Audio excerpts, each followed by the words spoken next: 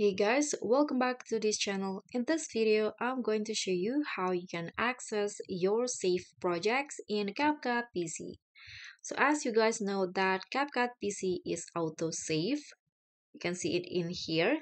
So you don't need to save it manually because CapCut will automatically save your videos or save any progress or changes on your project. So here, if you want to access your saved project, you can just find the path first. So don't click on your videos, but click on anywhere beside that and until you see this details options on the right side, and this is the save path or where my project is saved under the C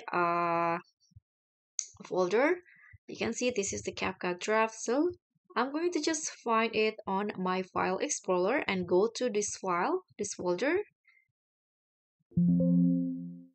Okay, let's go to the C and users folder. Okay, videos after that and CapCut draft.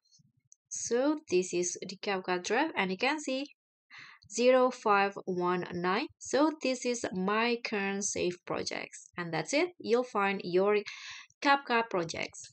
And that's all from me. Thank you so much for watching. Don't forget to like, comment, and subscribe. Also click on the thanks. Bye.